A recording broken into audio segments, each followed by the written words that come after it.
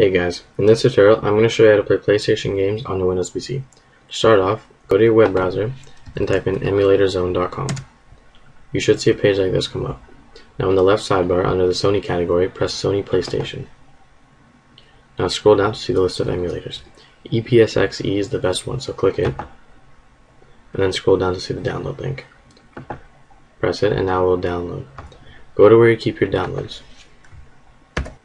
Now before you extract it, you have to create a new folder to place all the extracted files inside. So I'll call it EPSXE. Place the archive inside that folder, and now you can extract it. If you see these files come up, you can now delete the archive. So now you have the emulator, but it's not set up with any of the plugins or BIOS. First you need to download the BIOS. So go to your web browser and go to this link found in the description. So click it and now it will download. Extract the file and drag it inside the BIOS folder, inside the folder you created earlier. So now you have the BIOS. Now you need the graphics plugin, so go back to your web browser and go to this link also found in the description. Scroll down and then when you see Pete's OpenGL2 PSX GPU, click this and it will download. So go to it and extract it.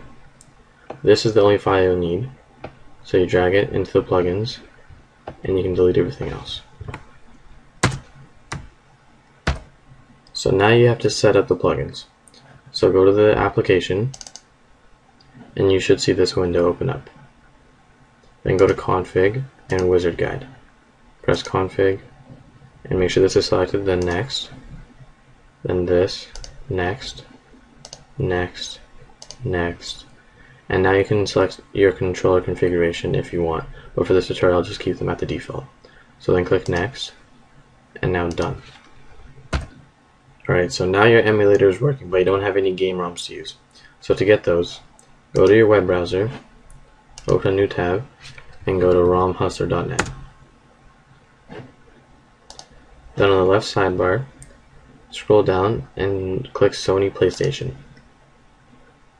Then you can scroll down and press Alt to see the list of all the game ROMs that they have. So for this tutorial, I'll be downloading Gran Turismo. So you have to find that on the list, and you can see here. So you click it, and it'll take you to the download page. And just press click here to download this ROM, and you have to wait 8 seconds for the link to appear.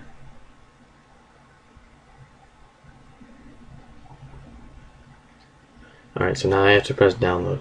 So this part takes a while, so I'll get back to you once it's done. Alright, so now the file is downloaded and you have to extract it. So go find the file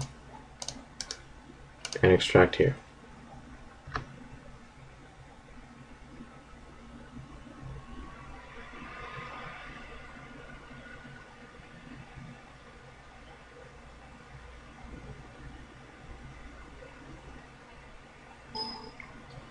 Okay, so delete the archive and open up the folder. So now you have these 3 files. This is the only one you need, so you can delete the other ones. And now you need a place to store all your game ROMs. So go to your desktop, create a new folder, and you can call it PlayStation ROMs. Drag the file into that folder. And now you can close this folder.